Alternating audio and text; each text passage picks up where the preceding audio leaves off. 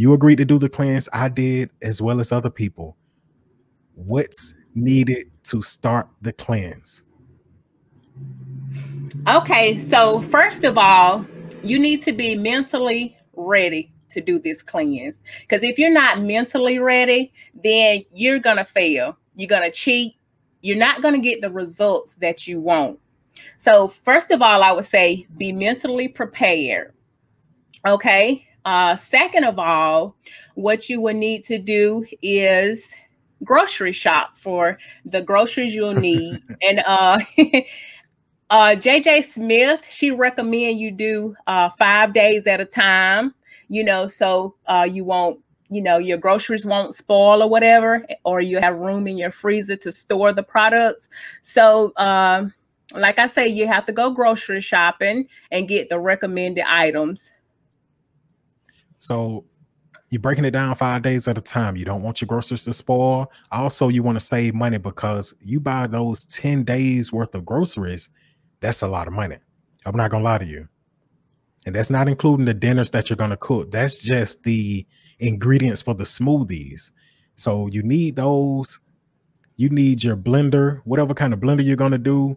You can have a Magic. You can have an Oster. You can have a Ninja blender. Whatever blender you're going to have, you need that blender. You need the smoothie ingredients.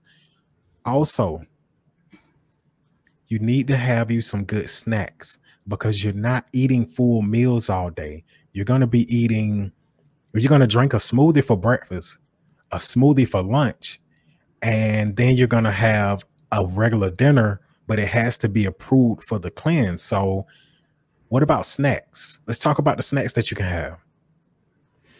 Okay, the approved snacks that you can have would be apples.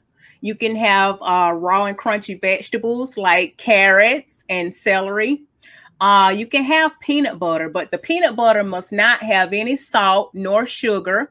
So you'll basically be getting the, what's the name of that peanut butter? Is it almond or? Yes, the almond butter. Right. The almond butter, unsalted nuts. Make sure you get the nuts with no salt. Cucumbers.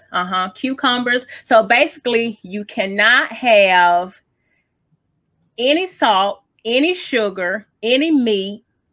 You can't have any dairy. So the cheese that you'll be eating has to be the vegan cheese if you're going to have cheese.